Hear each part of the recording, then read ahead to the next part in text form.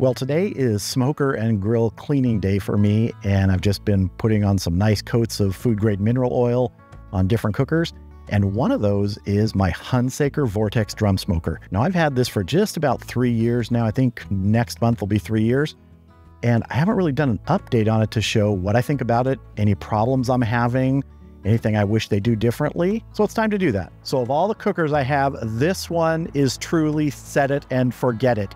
Once this is dialed in, and usually I run at about 275, it will hold that for 10 hours. I've had an entire basket of charcoal and wood chunks last for 10 hours before in here. I've said this before in videos and review videos, I like it when a cooker does what it's supposed to do. This one does what it's supposed to do. It turns out great food. It's very versatile. It has a 5-rack system in there. You could literally put 5 racks in there. I only have 2 racks, 2 cooking grates in there. The Vortex basket for charcoal and wood chunks works great. It's super heavy duty. That thing's gonna outlive me. The simple venting system on this with a top vent and a lower vent with start, run, and stop just works. It's so simple. It's not complicated. Once you get the basket of charcoal lit, you get it in there, you set it on start. I usually let it run for about 20 to 30 minutes until you get good smoke out of there. Then I put the food on and it just runs. You turn it to run. That's how simple it is. Now you can dial the temp up and down a bit by using that lower vent or the upper vent, but I like that 275. I've run it at 250 or 225 and I've run it really hot above 400 degrees. So it'll basically do it all. In fact, I know a lot of competition guys will use this drum for hot and fast cooking of briskets and pork butts and things like that. So is there anything about this which I'm disappointed with or any problems I see? No, there's not. I can't find one thing wrong with this that I don't like. I haven't had a problem, a failure. I don't have any rust. I do take care of it though, and I keep it out of the elements. It's covered if there's going to be rain, or I keep a nice light coat of food grade mineral oil on it and that keeps it protected. Inside, I brush it down. I don't get overly obsessed about the inside being pristine, but I will clean it out, vacuum out that bottom of any excess ash.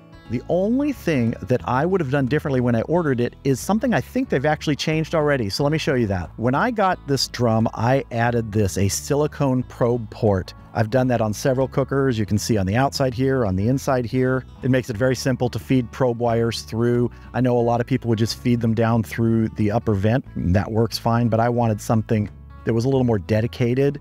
It entailed drilling through, putting in the grommet. Had to be careful, but it's worked fine. There's no rust that's developed around it. I think, and don't quote me on this, but I think they now offer something like this as an option, a silicone probe port, which is fantastic. It's just a small addition to this, which makes it more useful for me. And inside the drum here, you can see I have the rib and chicken hanger in. Let me take that out. I've got 2 racks in on the 2nd and 3rd level.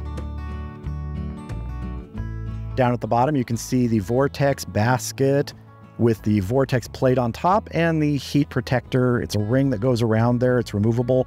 That just protects the drum surface from intense heat from the charcoal basket. And if you see on top of the Vortex plate here, there are some rust spots. That metal is very thick, and about every 3 months, I just wire wheel that off and give it a spray. But you're gonna get a lot of moisture on there, moisture building up in here.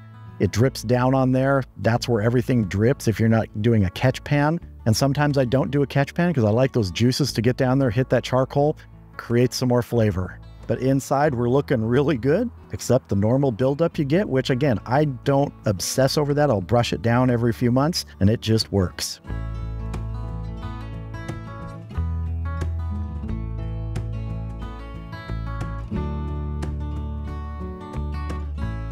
So that is how the Hunsaker is doing. Again, it's weird when you do a progress report, an update on something, and it just is working. There's really nothing that I don't love about this cooker. The only negative to this has nothing to do with the cooking. I make YouTube grilling and cooking videos, and filming inside a closed barrel is not always easy. It's hard to get the cameras in close there to get good shots. It's dark sometimes, but you know what? That's worth it for putting out great food like this thing does.